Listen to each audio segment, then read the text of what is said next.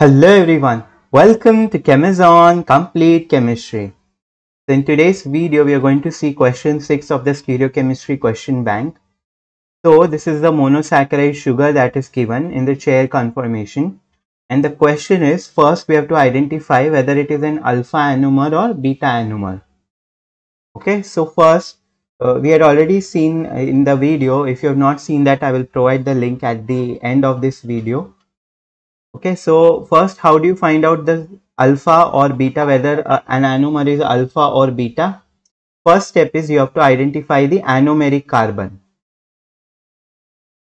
Okay, first step is identify the anomeric carbon. Now, what is anomeric carbon? It is a carbon attached to two oxygen atoms. Okay, so let us identify the anomeric carbon first. In this structure, which carbon is the anomeric carbon? It is this carbon. You can see this carbon is attached to one oxygen is here and another oxygen is here. So this is the anomeric carbon. Okay, so first step is done. Now second step is, at this anomeric carbon you have to see the position of OH. Okay, if the OH is above the plane, then it is beta anomer, and if the OH is below the plane, then it is alpha anomer. Okay, so how do you remember this? There is a trick. You can see, if it is above A, then it is opposite, B for beta. If it is B below the plane, OH is below the plane, then it will be alpha. Okay, so here you can see OH is what? OH is below the plane.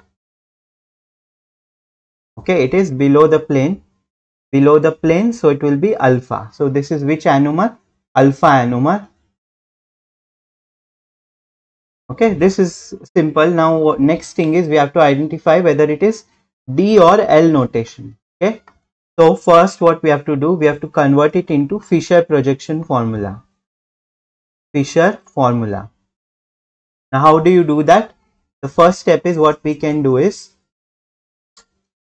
so if you know how to convert Fisher projection formula to chair conformation or cyclic form, how do we do that? The first carbon is what? It is the aldehyde.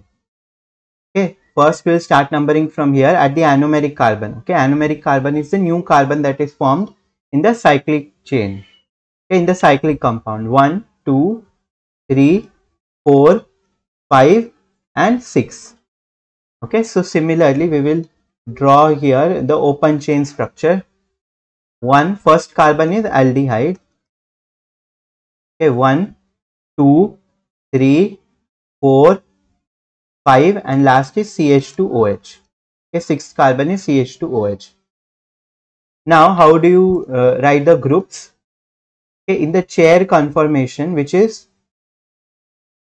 okay, in the chair conformation or cyclic conformation, the groups that are above the plane, they are written on the left, and the groups that are below the plane, they are written on the right.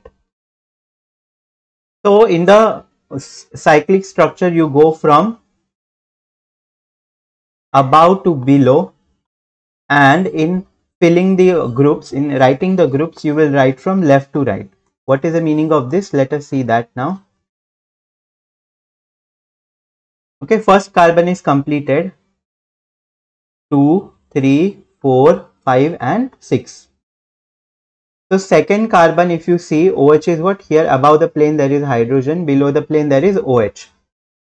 So from top to bottom, HOH, here we will write from left to right. Left H, OH will be on the right. Group that is above the plane, that is hydrogen, we write on the left, and OH is below the plane, we write on the, hydrogen we write on the left, and OH is on the right, so we write it, it is below the plane, so we write on the right hand side.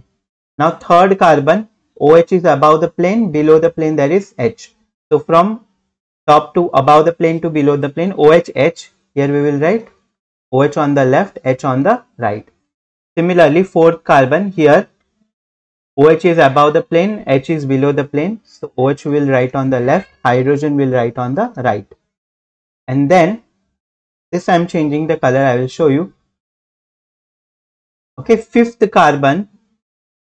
Okay, generally the sugars are what? They are D sugars. Naturally occurring sugars are what? They are D sugars. Okay, what is the meaning of D sugar?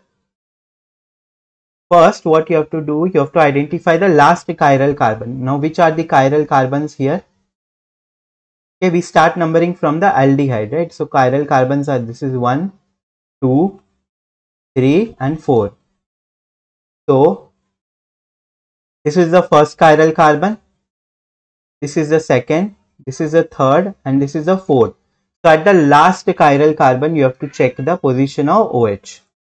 That is at this yellow one. Okay, at the last chiral carbon, you have to see,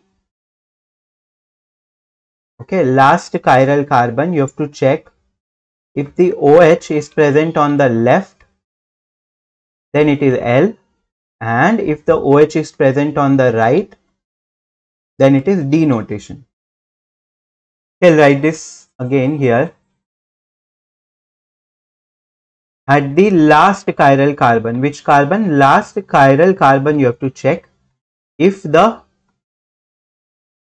OH is on the left, then we write L for left, L for L notation, and if the OH is on the right, we write D notation.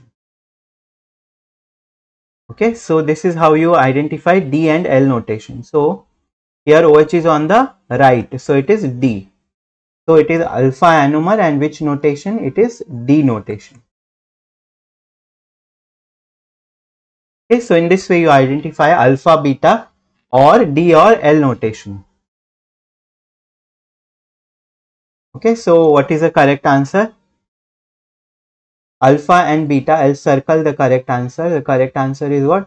The correct answer is alpha. It is an alpha anomer and D sugar. Okay, so these are the correct answers. And how you draw the cyclic structure?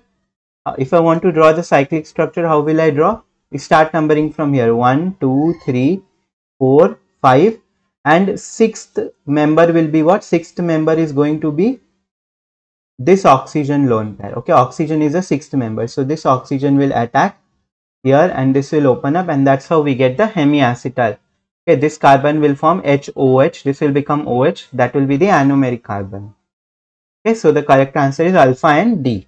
I hope you have understood the steps, and I will also provide the link where we have discussed this in much detail.